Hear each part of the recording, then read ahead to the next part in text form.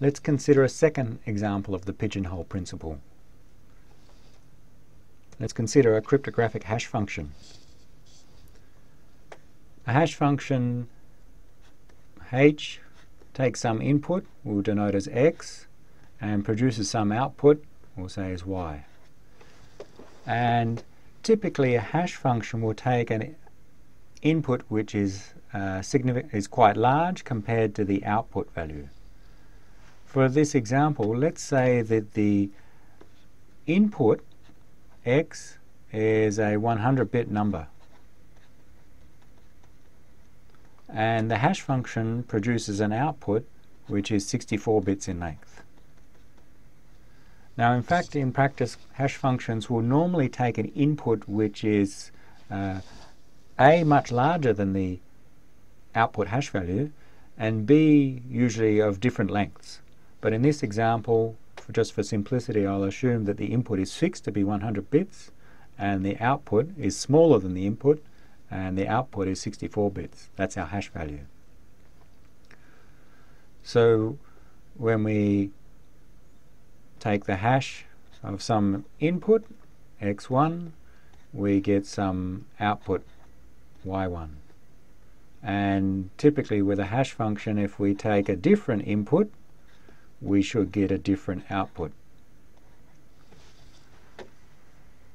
And that's a required, a desirable feature of hash functions, is to map different inputs to different outputs.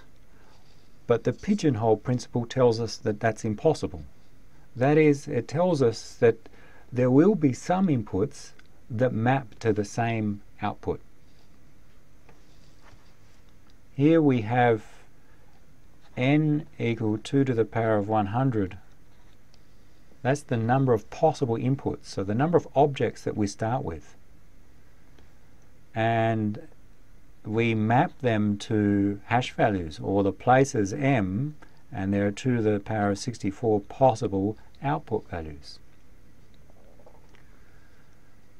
So we have a number of objects larger than the number of places, and the pigeonhole principle tells us that at least one of those places must have at least 2 or more objects in them.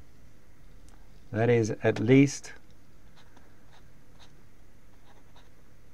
if we take 2 different inputs, there must be 2 inputs that produce the same output value. In hash functions, that's called a collision. So we can not avoid collisions when the number of inputs is larger than the number of possible hash values. With a cryptographic hash function, normally the requirement is that the mapping of inputs to hash values is random. Given that, we can calculate approximately how many, or on average, inputs map to the same hash value.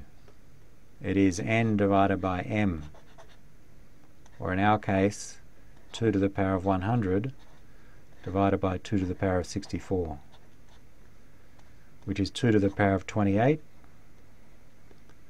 or approximately